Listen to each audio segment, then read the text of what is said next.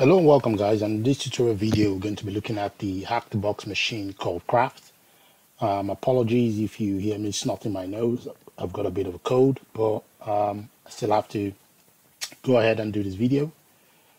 So I actually quite enjoy this box based on the realisticness or the very real nature of the configuration of this box, and I'm just going to show you how I solved it.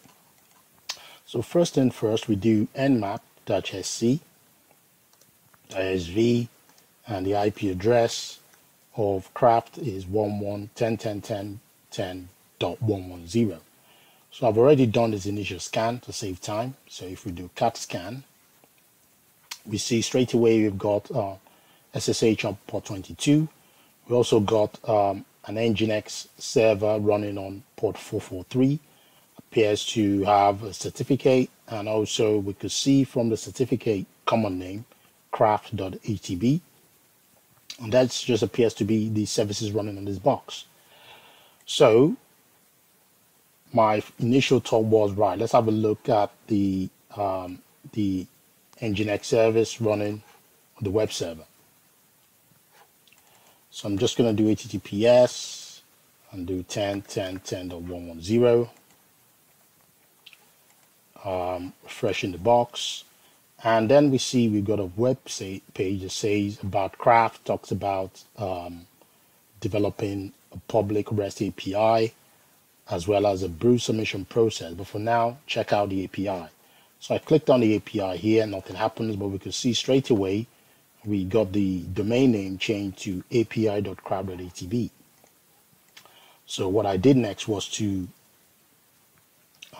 edit the host file, so /etc/hosts, and just put in the IP address 10.10.10.110, and I do first of all do craft.atb, which is the domain name we found initially from the scan, and then going straight away to put in api.craft.atb. So I'm just going to save that. So when we refresh this now, we see we have access to the API, and we get a lot of HTTP methods that can be used, so get, put, delete, and all that kind of stuff. So if we go back to the initial page, I did view page source. Looking through here, we could see api.craft.atb as well, and also we see another one called gogs.craft.atb. So I'm just going to go straight away and edit the host file again and put in that domain name. So gogs.craft.atb. Save the file. Try to open this up.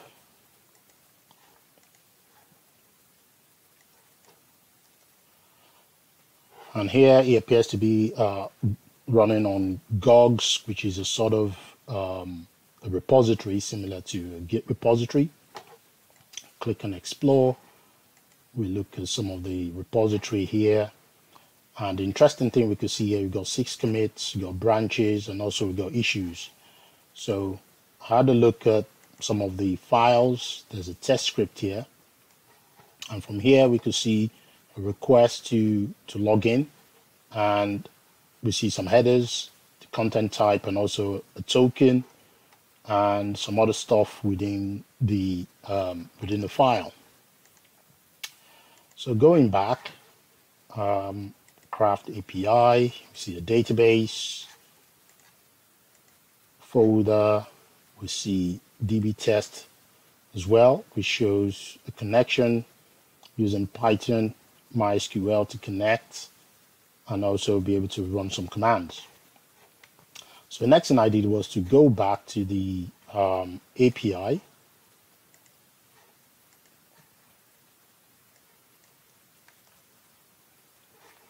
and try to do a put request. So the put updates a brew, or post request creates a new brew.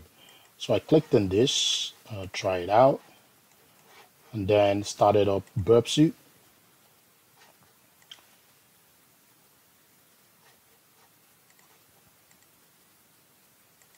start burp,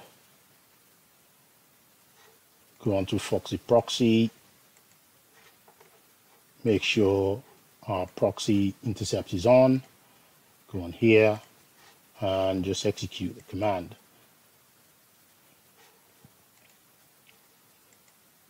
Let's do that again. So burp intercepts, go to proxy, we can see the request, send to repeater, intercept off, click on go, and then we see invalid token or no token found. So what I did was to go back here and see create an authentication token provided valid username and password. So let's click on this. Just going to turn off burp suite. And if you do get request,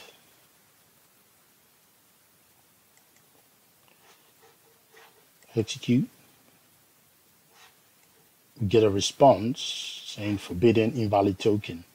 However, if we look closely, we can see it's doing a call command, post request.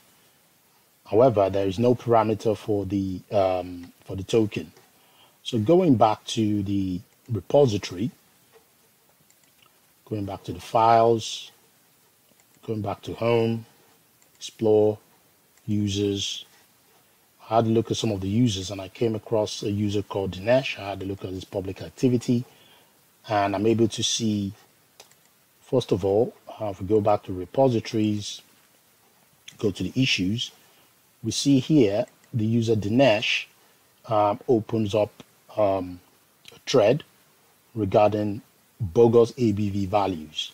So he's saying here it's possible to add bogus ABV values to the database. For instance, a brew with 15.0 ABV, can we add a check to make sure the ABV is sane before writing to database? So can you do this yourself and commit it to test later from another user? And then here it says sure, and then here he appears to say he's fixed it.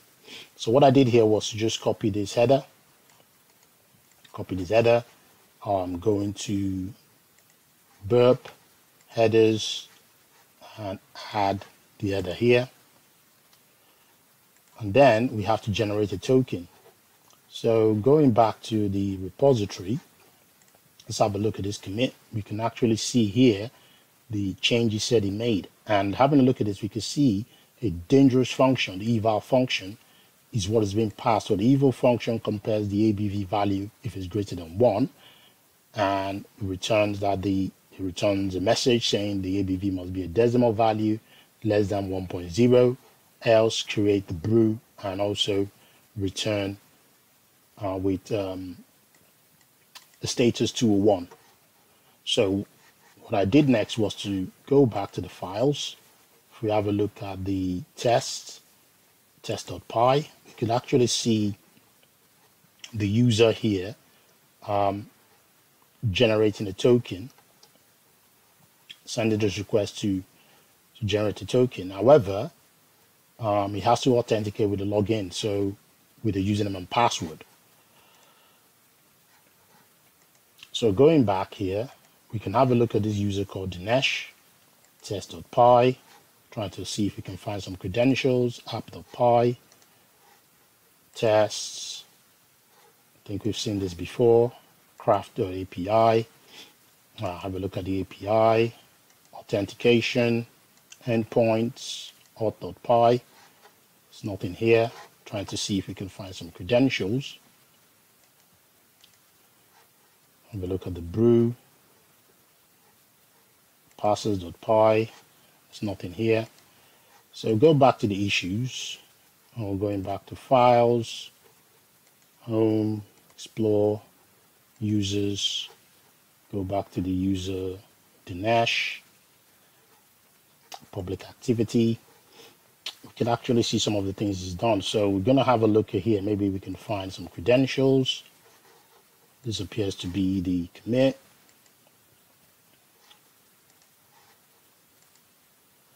So here, within the add test script, we could see him actually providing a username and password for his test script. So what I did here was to view file, raw, copy this, and So nano test.py,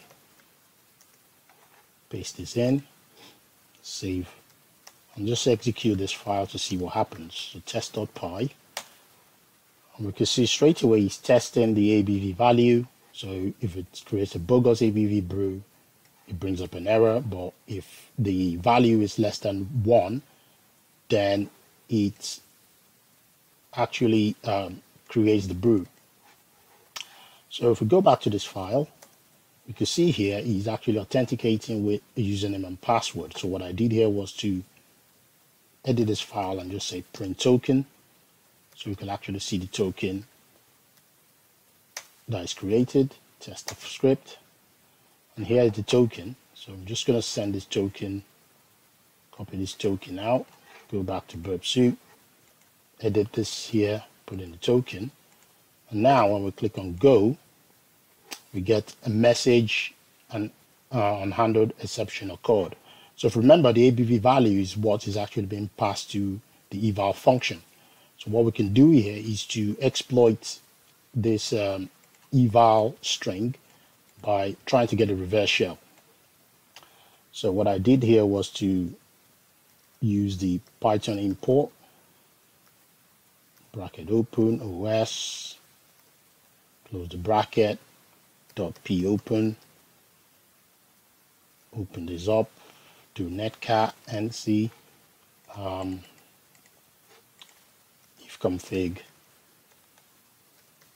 it's on 0, get my IP address, open up a netcat listener, nvlp 9001. Just going to make this always on top, then paste in my IP address, netcat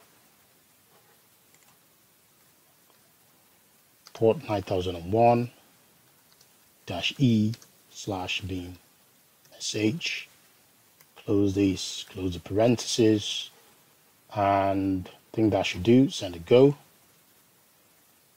Nothing happens. I think the import here is missing the underscore. Click on go again, and here we can see we got a shell on the box. So if I do ID, it says I'm root. If I do uname-a, we can see if this was actually the craft box, which is a Linux craft or whatever the name of the box is, but we can see here it's giving us a sort of a random number, indicating probably we might be in a container. So pwd shows us we're in this directory. So if I go to cd/home list-la, nothing there, ls-la, nothing in the home directory. So we can go to /cd root, ls-la, there's nothing here. So we just go to /, see if we, and you can see here the -docker environment tells us we're actually in a Docker environment. So I went back to the initial directory, which was the opt/app directory, and just have a look around what's going on. So here, some of these files, probably some of the users, but there were some default files that I found, which was testdb.py, and try to run that Python script. So dbtest.py, and straight away we can see here it's gets the it's like it's querying the database and getting the values in a certain database.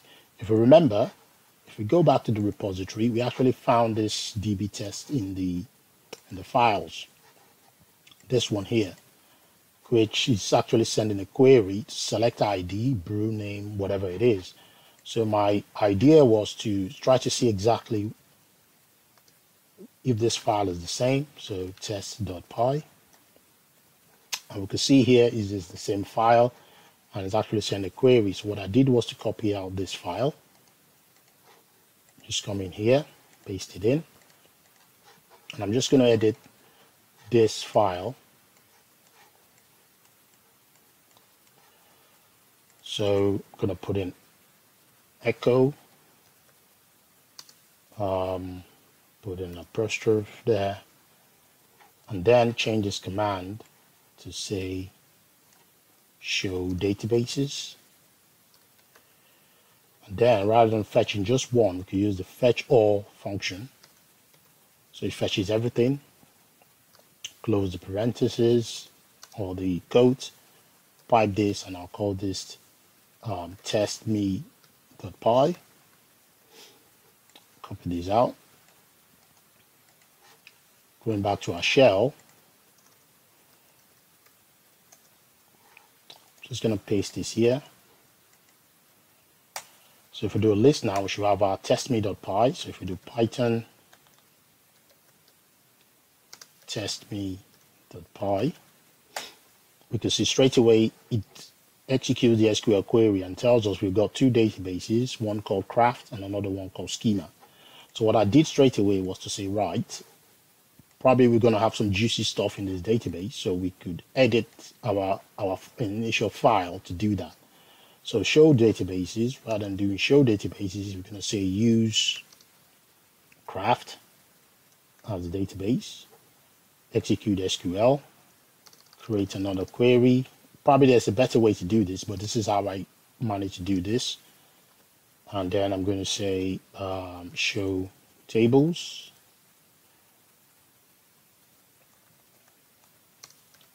Show tables.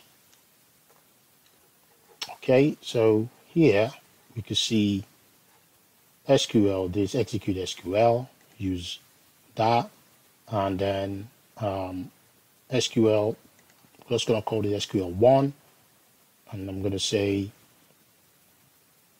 result equals crucifetch or print results. So he's going to execute this query, and then the result is going to print it out to us. So let's see how this works. So we can see the list of tables, paste this here, run the script again. So Python testme.py.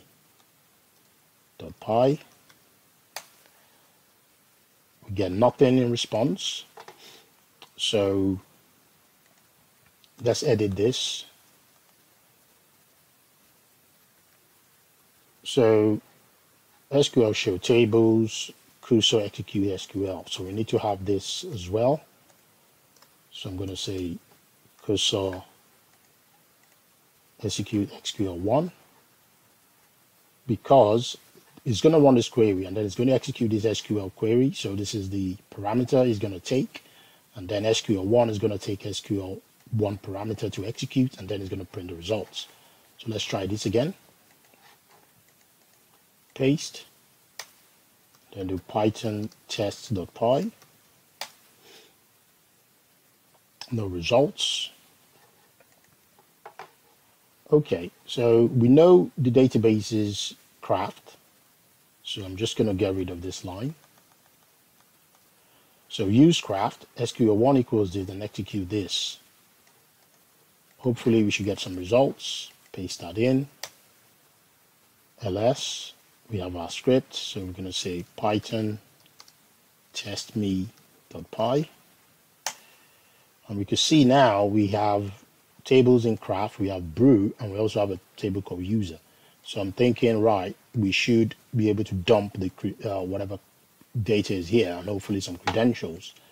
So what I'm going to do here is use Craft, not show tables. So I'm going to say select all from user. So that's going to be the query. So we're going to use the database and then execute this. So let's go back in here, paste that in, Python testme.py, and you can see straight away we've been able to dump credentials. So copy all of these out. I'm going to open up another notepad, and I'm going to paste the credentials in there. So we've got the credentials. So my initial thought was maybe SSH might work, but SSH wasn't the way to go. So I went back to the repository and I could see a sign in. So after trying it all out, I found out the user Guilfoyle actually uses the same password on this repository. So we use the user Guilfoyle. paste in the password, sign in, and we logged in. So you can see here, this is the user. We go back to explore, and we can see he's got a private repository here. So I'm clicking on this. We see SSH. We see the private key. Click on that. I'm just going to copy out the SSH key and go back in here and do nano ssh.key. Paste this here. Then chmod 600 on ssh.key. Then I'm going to use this to log in. So ssh.key dash, I think we need to have a dash I in front of this, and the user Guilfoyle at 10.10.10.110. The access for the password, we assume this is the same password he's asking us for. Paste it in, click on enter, and we're logged in. So we can see straight away we've got user logged in the box, and straight away we can see user.txt. So if we do wc-c user.txt, we've got the user flag. Now there were some things that apparently was kind of weird. How do we escalate to root? Now we see some other files here called vault token. So I'm just going to have a look at that. We see some sort of token. And if we actually go back to the repository, we can have a look at, we see a folder called vault. And I had a look at some of the files here. So I had a look at the Docker file, and I'm able to see that this vault is actually a kind of a program which was downloaded from releases, https releases hashicorp.com. So I went up to this and able to see Hashicorp, and after a lot of searching, I actually bookmarked to read more about the documentation, and I found out that the vault allows you to create a one-time SSH password that you can use to log in. So how it works is a user requests an SSH one-time password from Vault. The one-time password is returned to the user, and then the user uses the one-time password to authenticate via SSH on the box. So this is what I'm going to be attempting to do. So what I did was to have a look at some other files, or going back here, how do you actually request this? So it talks about some prerequisites. It talks about install SSH, set up the SSH secrets engine, and then if we go back, requesting an OTP. So these are the steps you're going to do. So we're going to start from step 1 to see exactly. So I believe Vault SSH has already been installed. Then the next thing I did was to set up the secrets engine by enabling this. So let's run this command. So we paste this here. Vault secret, and we get an error saying URL this doesn't exist. So I'm going to go back to my box, nano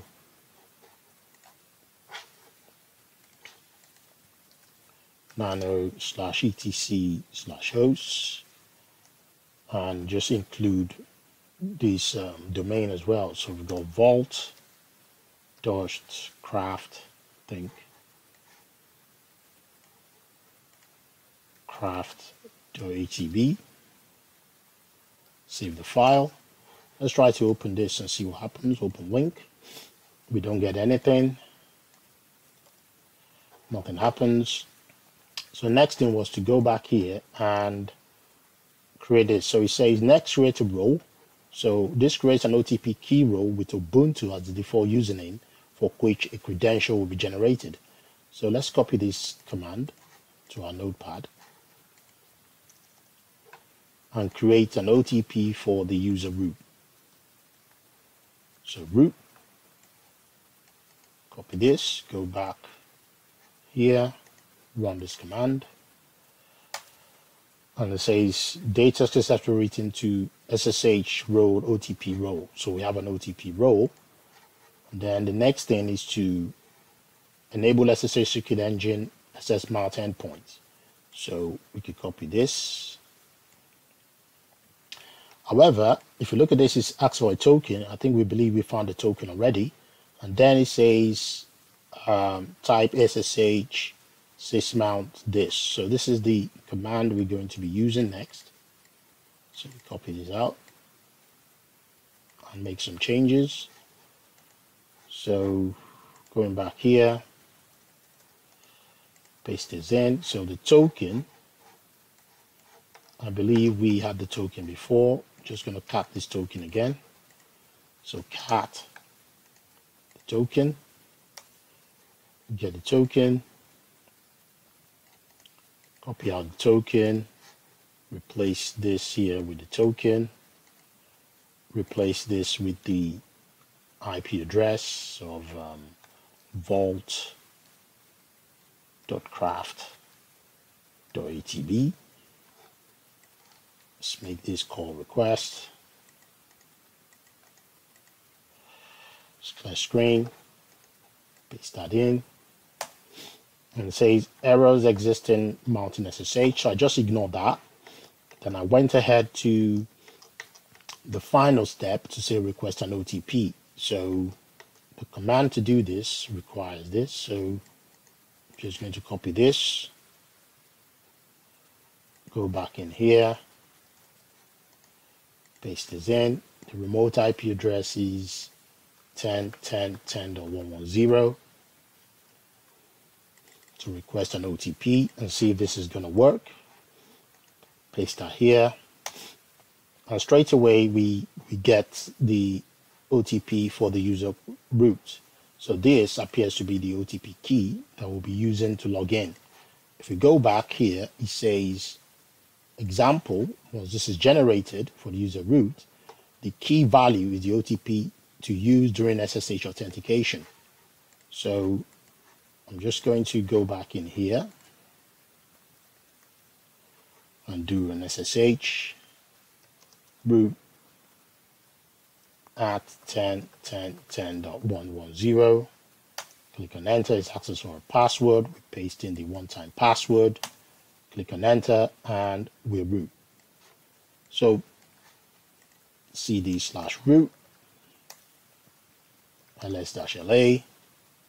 We can see here we've got the root flag, root.txt, and that's it. So the OTP is actually the duration is 768 hours. So it means this OTP is going to work for a long time. It doesn't appear to be an OTP that expires probably in a minute or less than that. However, I think I really enjoy this box because it requires digging deep into most of these files, even though it's quite straightforward and appears simple, trying to understand exactly what is going on, looking for credentials, exploring the Git repository, trying to understand the vulnerabilities in the code, and finding credentials to log in. So we're root on the box, as you can see, ID and root on craft.